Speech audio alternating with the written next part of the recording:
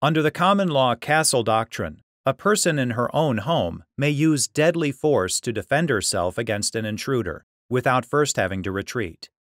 Many states have codified versions of the castle doctrine in so-called Make My Day or Stand Your Ground laws. In State v. Anderson, an Oklahoma court considered whether anyone but a homeowner can rely on the Dirty Harry strategy to respond to a break-in.